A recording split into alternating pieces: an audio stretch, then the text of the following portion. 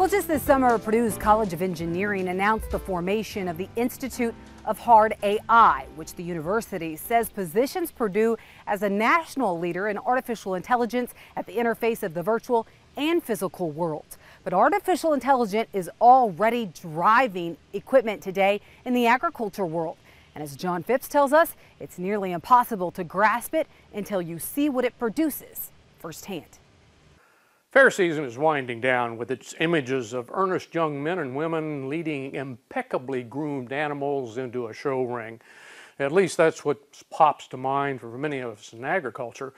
But other stuff goes on at fairs, and this year at the Colorado State Fair there was a bombshell event seemingly unconnected to farming. And you're looking at it. This is the first place entry in the digital art division. The title is Space Opera Theater, only in French, which I would hopelessly mangle. I know it looks like a slick science fiction book cover, but the uproar is over how it came to be. Using an artificial intelligence program called Midjourney, artist Jason Allen of Pueblo, Colorado, created this image without making a brushstroke or a pencil line. He just entered some carefully chosen text into the program and then took an image to be printed on canvas. While the picture may not be your preferred type of art, such AI programs can tackle styles and subjects from impressionism to portraiture. In fact, they are doing so with rapidly increasing skill, originality, and acclaim.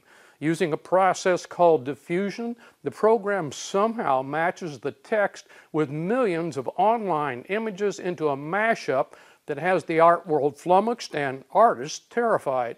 One reason is while we could kind of imagine AI taking over sophisticated factory automation and lately even complex management tasks like hiring, we have considered the mystical skills of creative work like art or music beyond the reach of computers. This picture is early proof that assumption may not be completely valid. While AI works essentially by trial and error on a massive scale, it can learn to pick out those very few results that people connect with, just like it sorts resumes with remarkable success to find the right people to hire.